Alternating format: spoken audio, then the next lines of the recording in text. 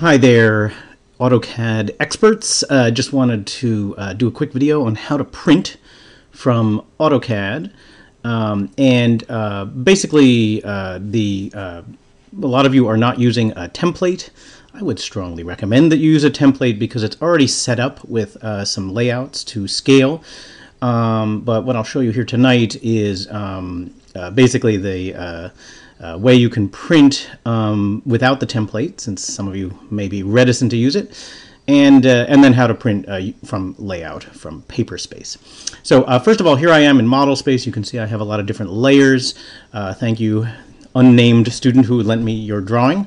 And what you do when you print from AutoCAD, you go to the application button and then print, or Command or Control P. With AutoCAD, you need to do the page setup first. You need to manage your page setups. And the reason is because you can print really to 1 million different sizes of paper in AutoCAD. And, you know, it's not just like a home printer, which is just 8.5 by 11. So, and there's none in this model. There's no template or anything here. So I'm just going to click New. And what I want to do, I'm going to make an 11 by 17 size, maybe black and white paper. Click OK.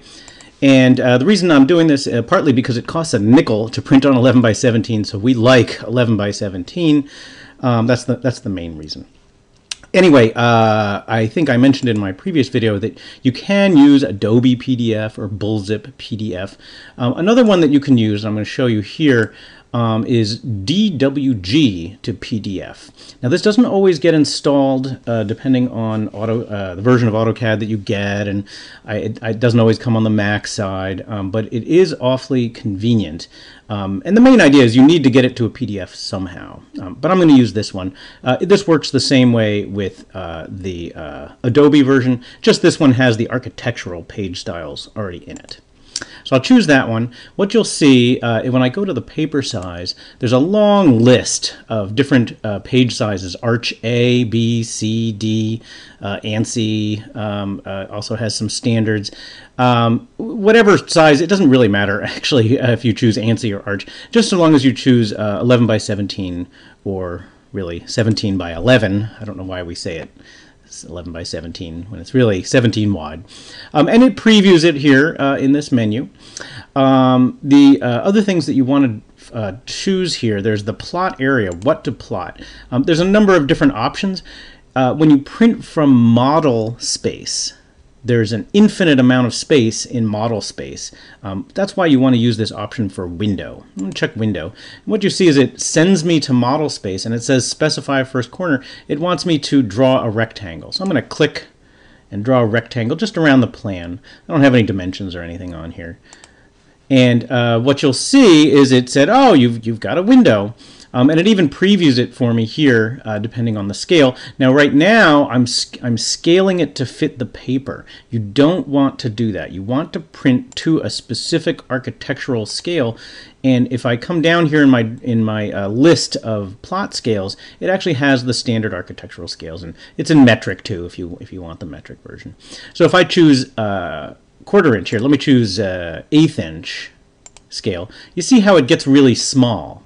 And this is actually a great reminder for you of, oh, how big am I making this drawing when I print it out? Because, you know, virtual world, everything is drawn 1:1. When we print from model space, we choose the scale right here. So I'm going to choose a 1/4 inch scale. That seems to fit on the paper pretty well. The last thing you want to do up here, there's something called the plot style table. Now if you're using the template, it's already going to say something hopefully like monochrome.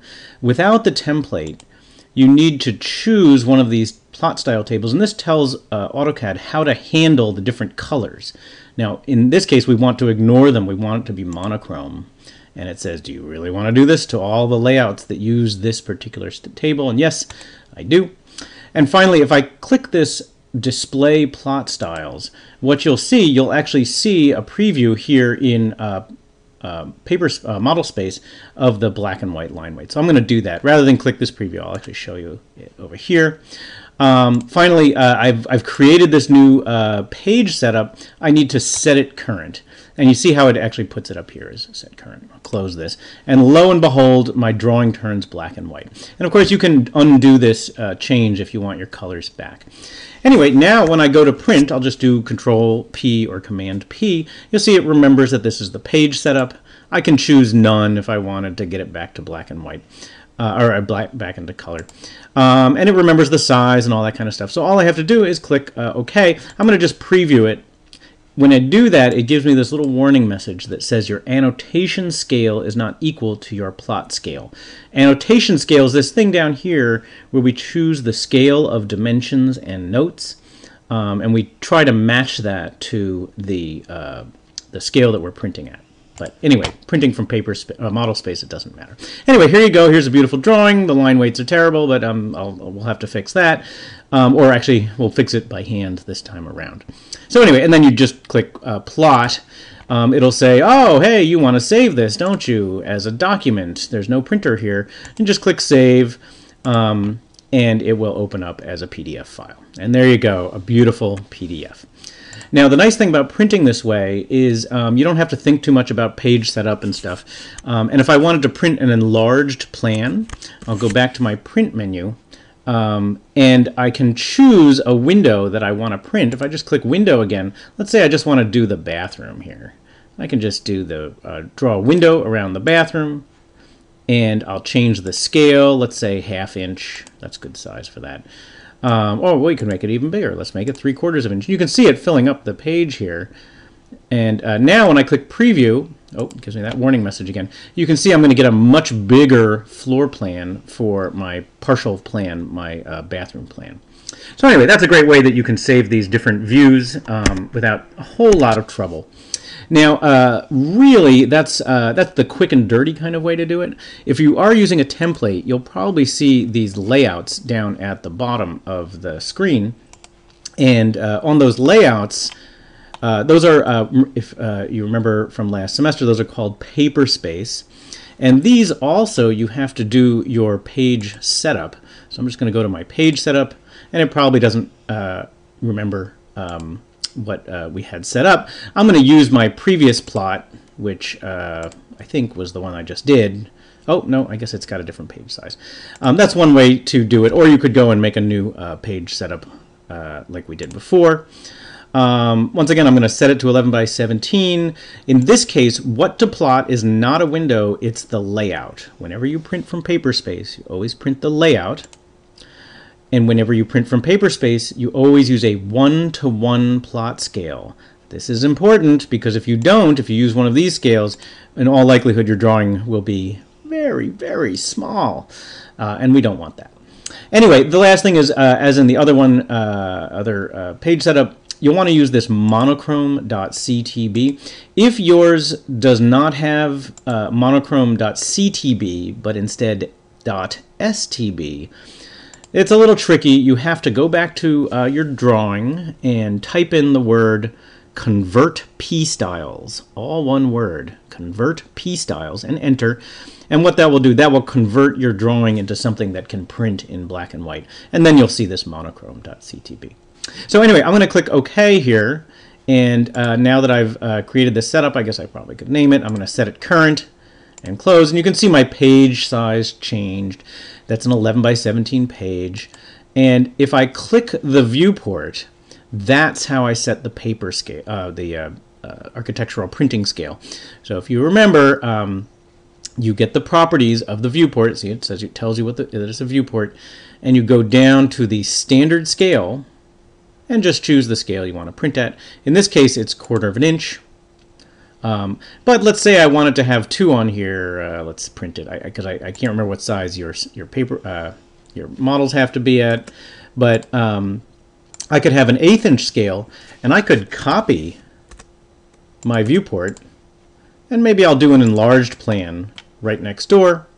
Don't worry about the it's showing in color. When you go to print it, it will show up in black and white. Anyway, in this enlarged plan, I can make the scale of that something entirely different. And this is the advantage of printing from paper space, is that, whoops, I zoomed by mistake. Don't zoom. See how that messes up the scale? Just come back here. I see I've totally messed up my custom scale. I need to make that, what did I say? 1/2 inch, I think. There we go.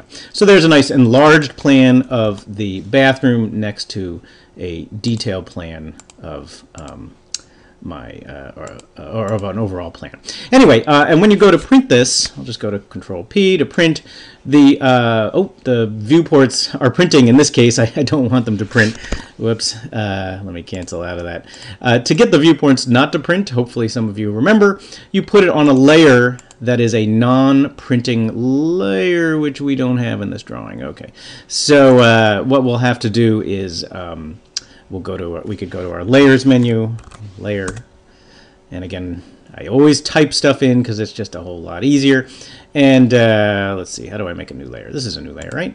And I'll call it no plot. And what you can do in the properties here, one of the properties of layers can be that it doesn't print. We like layers like that for things like viewports. I'll just select the viewport, and instead of AWOL, I'm going AWOL here, I'm going to put it on the no plot layer. There you go.